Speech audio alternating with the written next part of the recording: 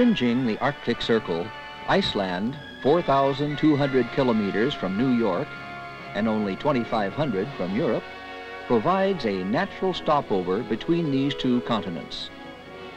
Most visitors arrive by air at Keflavik, about 50 kilometers from Reykjavik, the capital.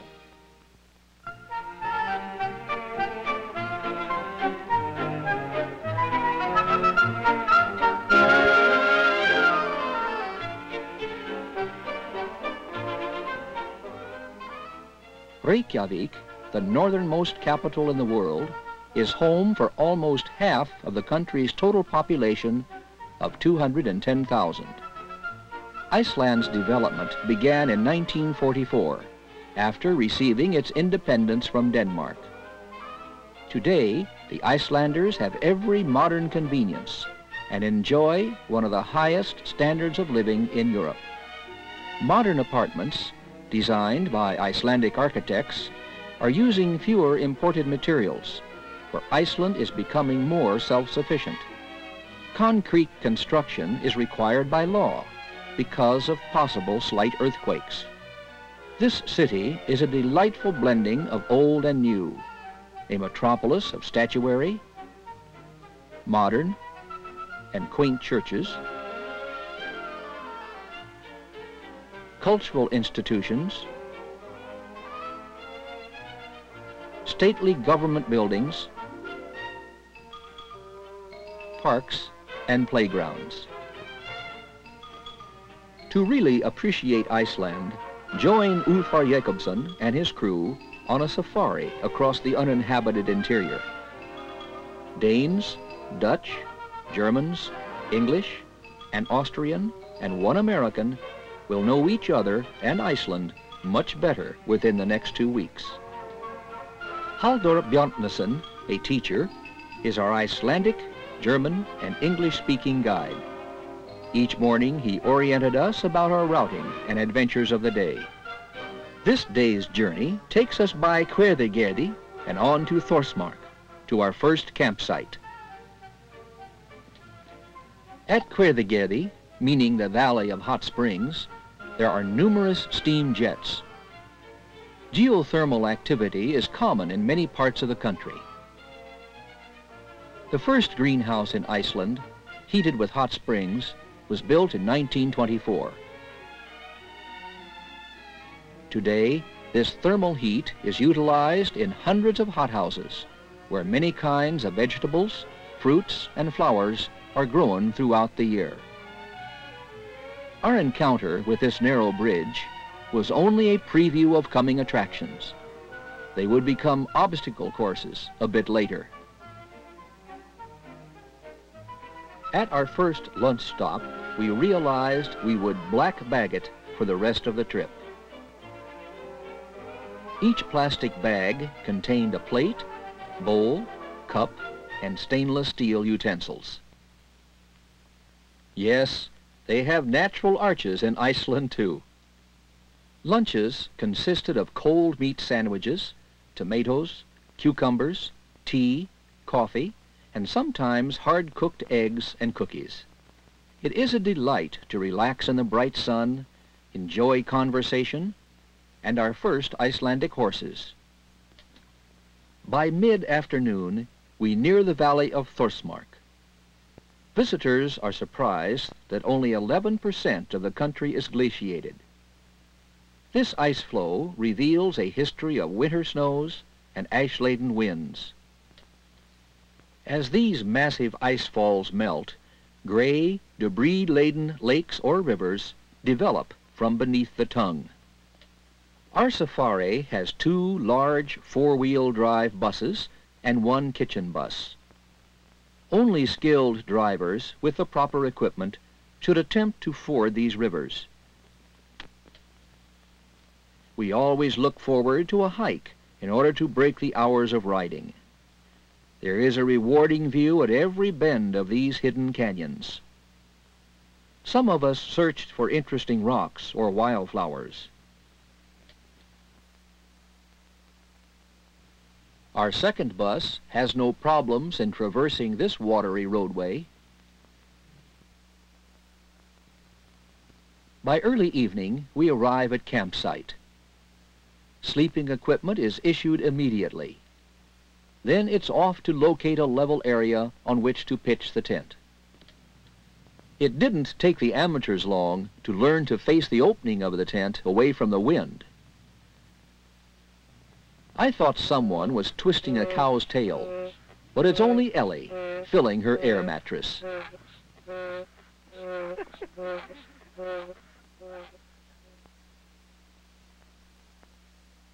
The valley of Thorsmark is situated near two glaciers and offers climbers some challenging terrain to conquer.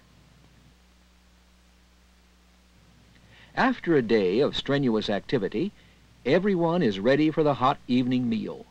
Simple, but always delicious, and in quantities unlimited. It's everyone for himself at dishwashing time. Scalding hot water makes the task easy. After a good night's rest, it's light 24 hours a day during the summer in Iceland, we head for Elkjá and Landmannalaugar. Within an hour after leaving camp, while going up a small incline, we broke an axle. Until now, we didn't realize just how versatile our driver and guide could be. They had several axles to spare and made the repair within 20 minutes.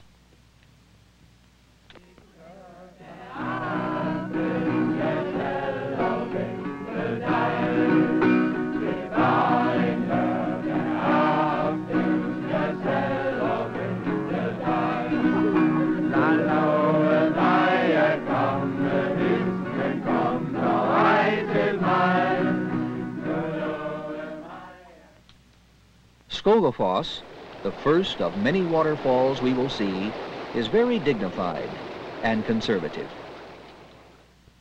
The arch of Dyrhólaey is the southernmost tip of Iceland.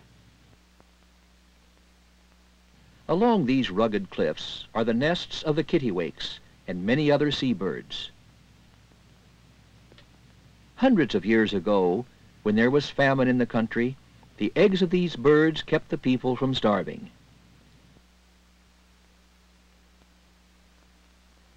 Knots and turnstones may also be observed in the area. The mur, in his formal attire, resembles the penguin in stature. Oh, there are other species here also. The lovebird, for example.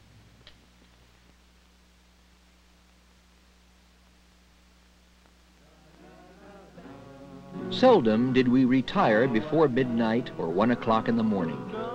It was great fun having our international conversations or singing in camp.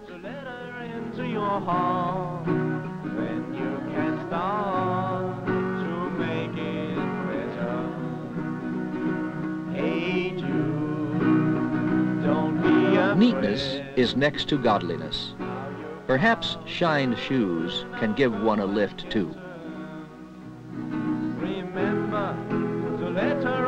Driving skill is the order of the day on this trail to the area of Elkjá.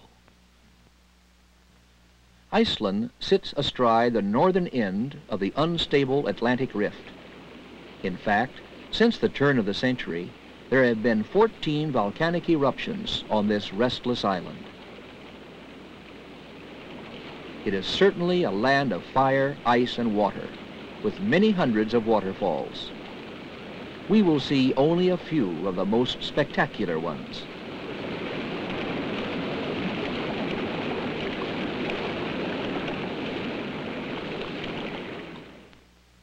No worry about drinking this crystal clear water. Much of it is filtered through the lava formations. With boots on, they'll not pollute the stream while soothing their aching feet. It is not wise to travel in the interior without four-wheel drive vehicles equipped with two-way radios, and it is best to travel in a group of 2 or more vehicles for safety's sake. We towed this family to a location where they could get repairs more easily.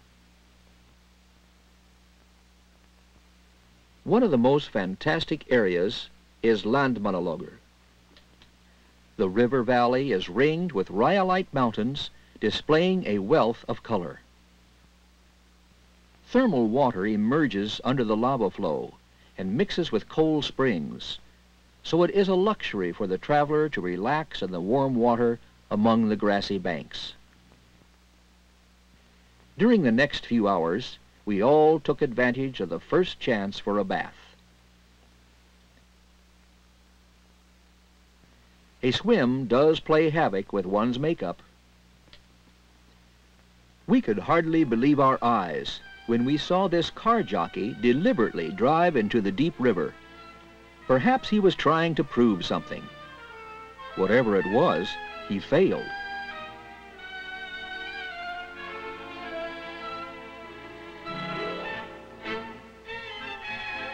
A brave soul to the rescue. Oh, was that water cold!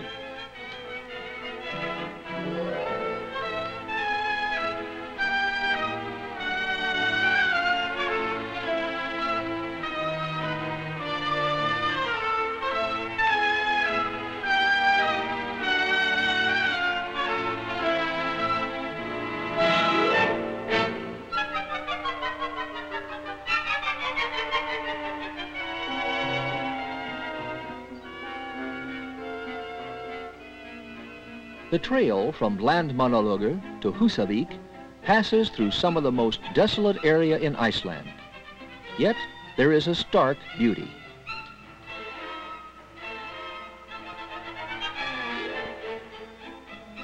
On this stretch of road, we had our second encounter with a narrow bridge. This really takes driving skill, and sometimes a layer of paint from the bus. The kitchen bus always precedes us to a suitable location for lunch or our campsite at night, so a meal is waiting when the two passenger buses arrive. Little time is wasted in the attack on the food tables. Thanks to our talented Icelandic cooks and crew, we enjoyed delicious food. After searching the landscape, Trudy discovered our goal. Dozens of us started the long trek to the most popular building in sight. Everyone patiently waited their turn to enjoy the view through the window. Yes, the fresh air and activity does make one rather sleepy. There are more waterfalls per square kilometer in Iceland than in any other country. The interesting feature of this falls are the extensive basaltic formations around it. These columnar structures are always hexagonally shaped, but it is quite rare to see them curved. We never knew what to expect at our rest stops. Several of our group were always ready for horseplay whenever the opportunity presented itself.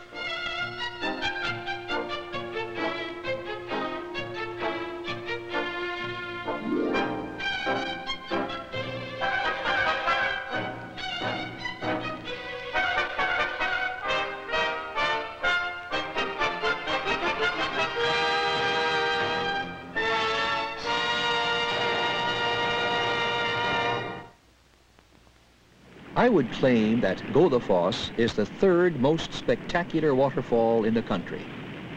Goðafoss means waterfall of the gods, for in the year 1000, pagan idols of the noblemen were thrown into these falls as a demonstration to the Althing assembly.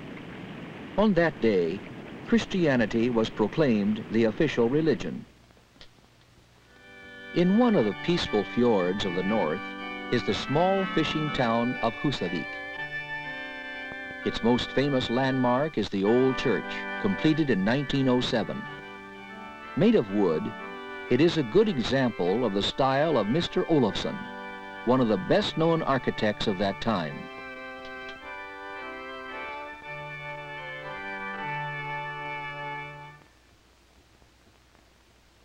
Iceland has a balance of payments problem, importing more than it exports. 75% of the exports consist of fish or fish products. Approximately 14% of the population work permanently in the fishing industry, and a much larger percentage during the summer months, when all age groups are employed. These men are loading barrels of caviar for export. We camped one night in Husavik. The next morning there was great excitement down at the docks. A bealed whale had been caught a few hours earlier. The mouth is lined with baleen, or whalebone, through which plankton and small fish are strained. It is cut into steaks and roasts, costing about 60 cents per pound. Whale meat tastes like neither beef nor fish. Its flavor is difficult to describe.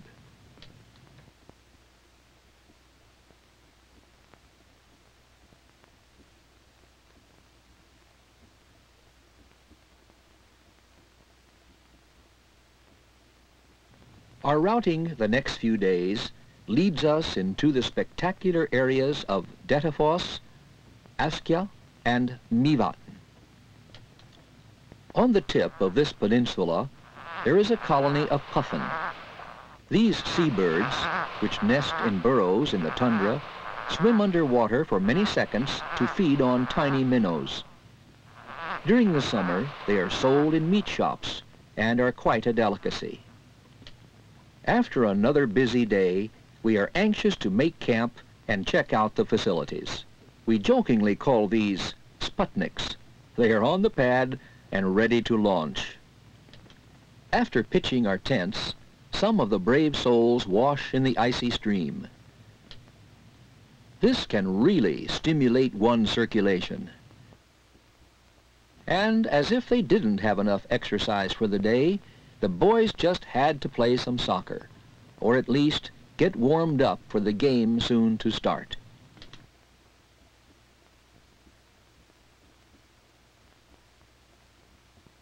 We have been on the trail 5 days, so I began asking my companions what impressed them about Iceland.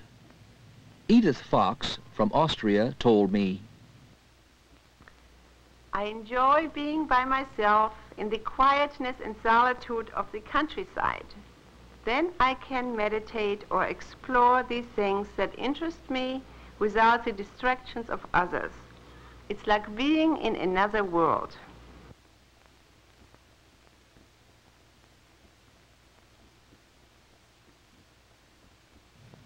Crossing a featureless plain, we came to Dettifoss, the largest falls in the country for volume of water. It is rambunctious and reveals nature in a wild and turbulent mood. Foss, in Icelandic, means falls. One of the most picturesque campsites is at Hefurbe, known as the Queen of the Mountains.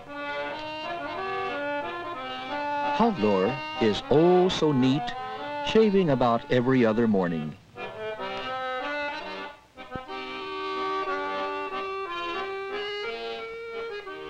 Washing or bathing in the cold streams is a sure way to wake up fast. It was suggested we eat the hot oatmeal for breakfast this morning, as there will be much hiking today. After 2 hours of jiggling in our buses over a primitive road, we were eager to stretch our legs. This remote canyon is a great place to do it. Formed by volcanic eruptions, it also offered a bit of a challenge for some. A helping hand is always appreciated at times like these.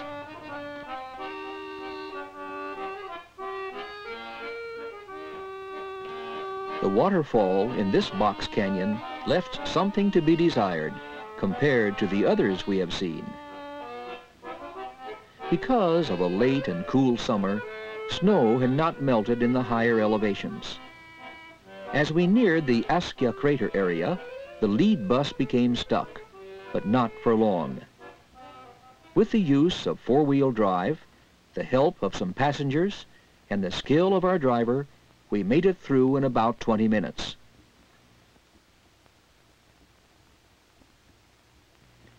For a while, there was some concern as to whether we could continue on, as on both sides of the snowfield there was an impassable jagged lava flow.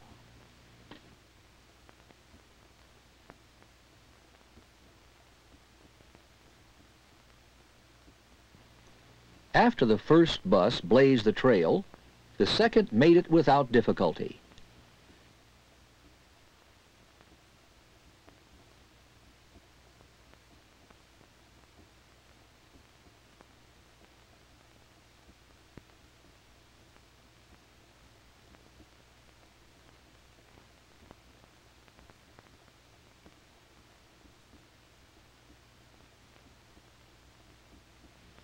After all of this exertion, we were ready for lunch again.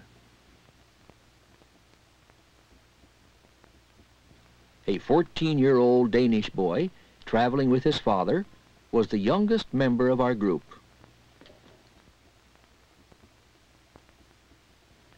Due to a terrific volcanic eruption in 1961, we can explore the strange lunar landscape of the Askja craters. An hour's walk brings us to a breathtakingly clear lake. The Askja crater area was chosen by NASA as one of the training grounds for the American astronauts for their moon landing program. Only the more adventurous traveler can enjoy this remote area.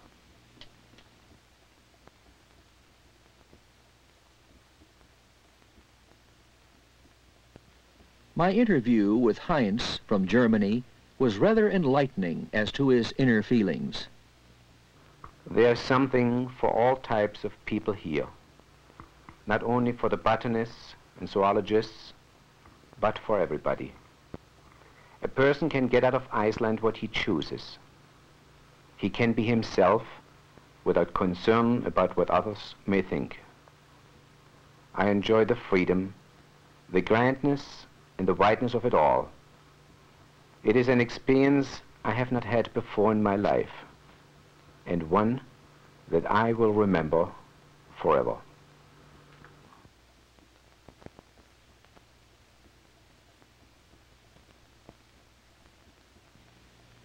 Once again, we came across a traveler in need of help. One must always be willing to lend a helping hand in this wilderness. Here is another example of the need to use four-wheel drive vehicles in the interior.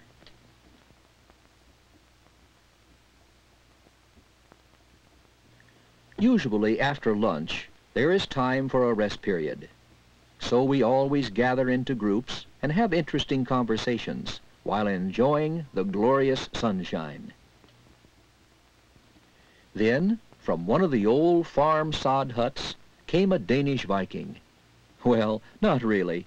He's one of our companions gone native.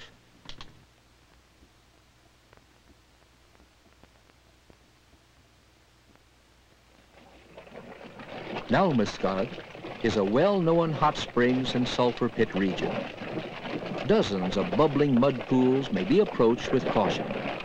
Fair warning is given, but even then, some careless visitors get too close and step through a thin crust that surrounds many of these mud pools.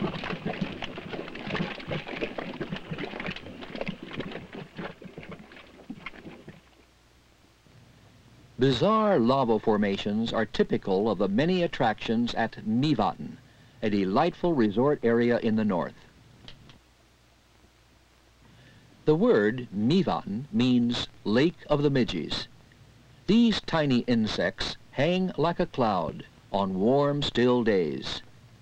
A wise man keeps his mouth shut here. Pseudo-craters are created by lava flowing over marshland. The trapped steam explodes, causing these false craters to form. It may appear we spent most of our time eating and resting. We really didn't. There was much activity between these stops. Salmon and trout fishing is excellent.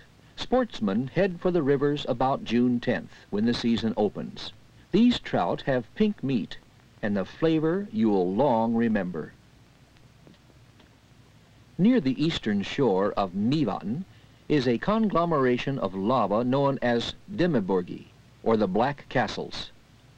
While walking the many pathways, you may start believing some of the Icelandic folk tales about trolls, giants, ghosts, and hidden elf people. About 2,000 years ago, this lava issued from a nearby volcano and created these fantastic formations. When bird watching, it's best to be alone. A redwing prefers the cover of scrub growth. I then observed the common snipe. The ringed plover didn't appreciate my presence, but her chick didn't mind a bit.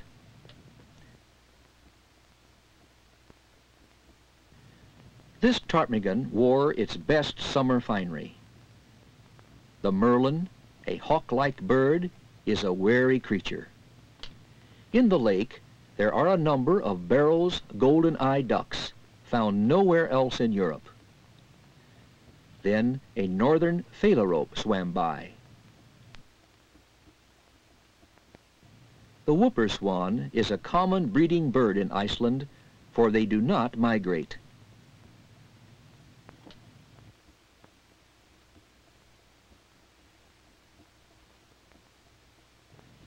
Only in Iceland do they pump diatomaceous earth from the 3,000-year-old lake bottom to a nearby plant that uses geothermal power.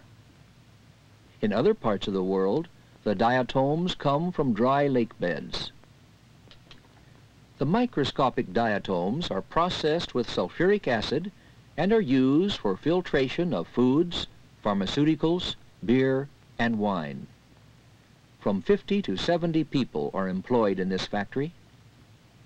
Over 23,000 tons of this material is exported annually to 20 countries in Europe and Africa. As we head for home, we'll stop to see the city of Akureyri, then on to Gullfoss, the Geyser Basin, and Þingvellir. But first, between Mývatn and Akureyri is one of the old turf farms dating from 1894.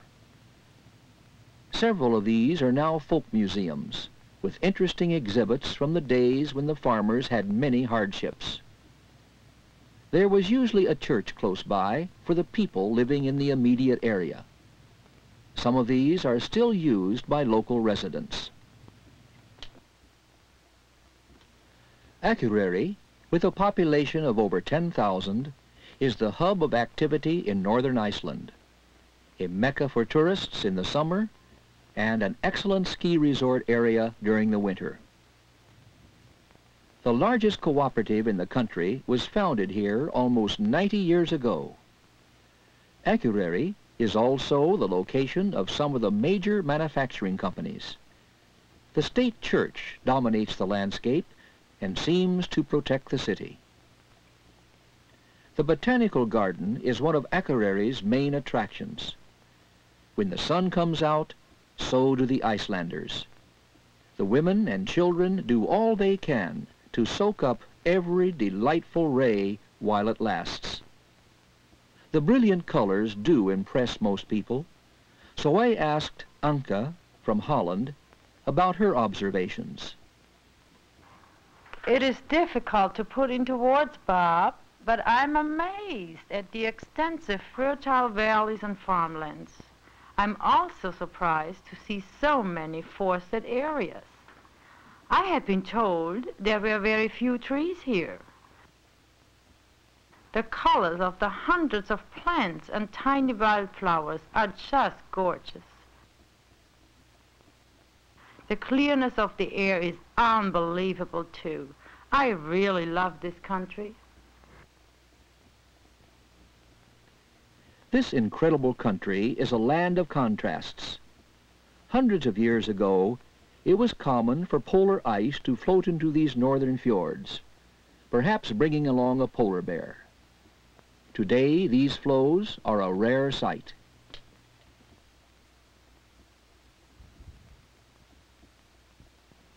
On 2 occasions, we camped in towns where bathing facilities were available. At other times, we had to rely on nature's hot pools. The water varies from comfortably warm to just plain hot, and the cold air is something to remember. Prior to leaving our last camp, I asked Mrs. Metcalf from England what impressed her about Iceland.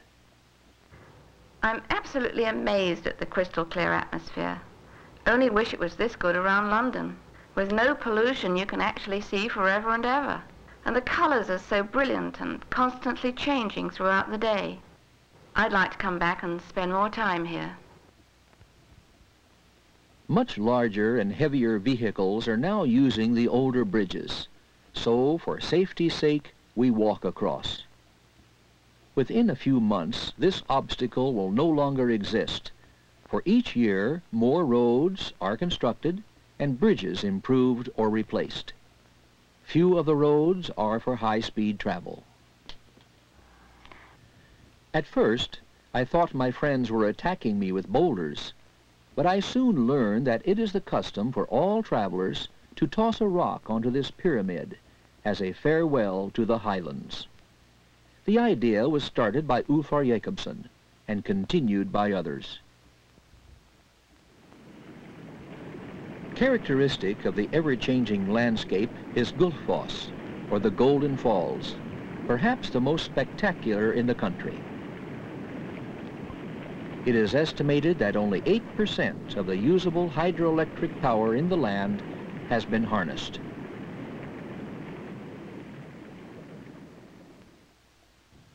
In South Iceland is the basin of the Great Geysir, from which the international word geyser is derived. The original, that erupted to a height of 54 meters, has been inactive in recent years. Its little brother nearby is continually trying to make a show. It is difficult to know just when it will erupt, so one must have his camera at the ready and be fleet-footed to make the escape when it does spout. If left unleashed, this may soon be an Icelandic hot dog. Prior to a good eruption, the water wells up as a warning.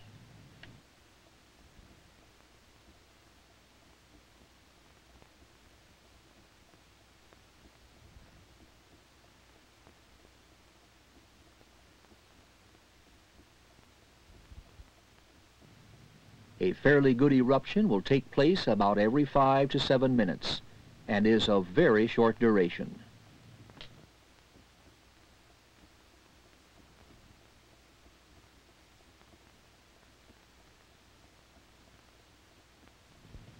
The National Park of Thingvellir not only has great natural beauty, it has historical significance as well. Here in 930 AD, the Icelandic Althing, the oldest living democracy, was established. It allowed the people to follow any leader for representation in the new Icelandic Free State. From Lögberg, meaning the Rock of Law, the law speaker was elected for 3 years. His duty was to recite the laws of the land to the people gathered there. Ruins of sod huts, used by early dignitaries, still are visible. After 13 exciting and fun-filled days, we arrive back in Reykjavik, a bit on the tired side. On hand to greet us is Ulfar Jacobson, organizer of this happy holiday. He was glad to learn that all of his guests had a great time. One still seems to be enjoying himself. Whatever your natural interests may be, Iceland can fulfill them. It is easy to visit this fantabulous island, but difficult to pack and leave.